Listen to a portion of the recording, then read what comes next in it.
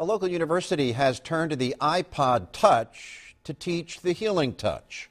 Matt O'Donnell has that story from Center City, Philadelphia. Drexel's College of Nursing and Health Professions handed out hundreds of the iPod Touch to students today. But this was not part of some goodie bag to get the school year kicked off right. The medical profession is quickly becoming electronically dominant. So like a mechanic without a wrench can't fix a car. How can I help someone without, I guess, my tool? The iPod Touch at $189 each will replace the large, bulky medical textbooks the students usually have to carry. Instead, all the information they need in an exam room will be available on the device through a program called Skyscape, and it automatically updates the information through a wireless internet connection.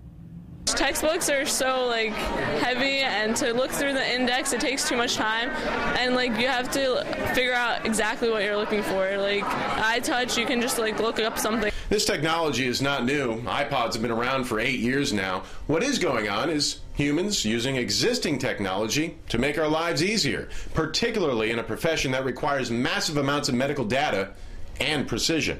It combines everything the students like to do in their lives with learning. How many pages is that?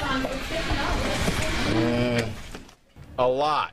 What would you choose? 25 pounds of heavy textbooks or the same amount of information all contained in a pocket-sized wireless device? Drexel says it's a no-brainer. In Center City, Matt O'Donnell, Channel 6 Action News.